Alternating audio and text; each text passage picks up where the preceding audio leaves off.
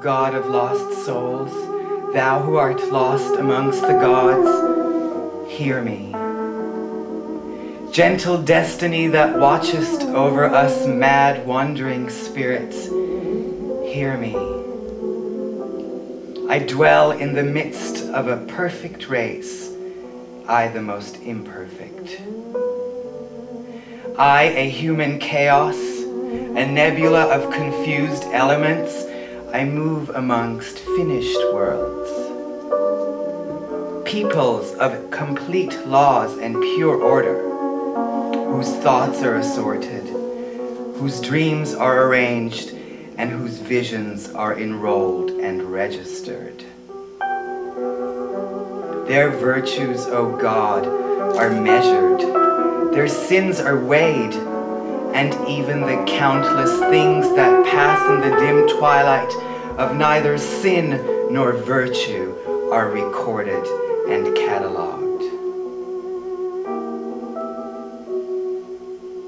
Here, days and nights are divided into seasons of conduct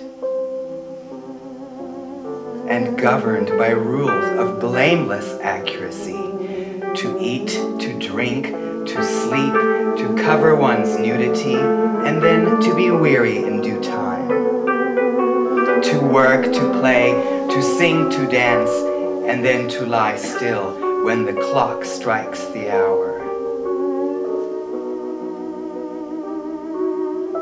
To think thus, to feel thus much, and then to cease thinking and feeling when a certain star rises above yonder horizon.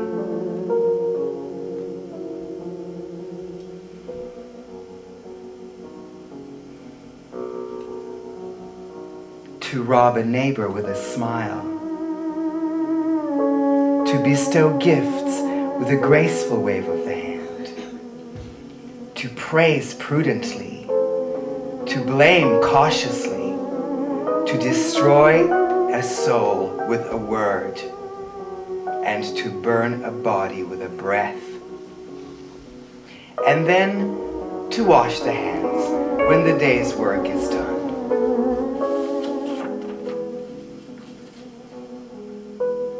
To love according to an established order. To entertain one's best self in a preconceived manner, to worship the gods becomingly, to intrigue the devils artfully, and then to forget all as though memory were dead. To fancy with a motive, to contemplate with consideration, to be happy sweetly, to suffer nobly, and then to empty the cup so that tomorrow may fill it again. All these things, O God, are conceived with forethought, born with determination, nursed with exactness, governed by rules, directed by reason, and then slain and buried after a prescribed method. And even their silent graves that lie within the human soul are marked and numbered. It is a perfect world. A world of consummate excellence. A world of supreme wonders. The ripest fruit in God's garden. The master thought of the universe. But why should I be here, O God? I, a green seed of unfulfilled passion, a mad tempest that seeketh neither east nor west, a bewildered fragment from a burnt planet. Why should I be here, O God of lost souls, thou who art lost amongst the gods?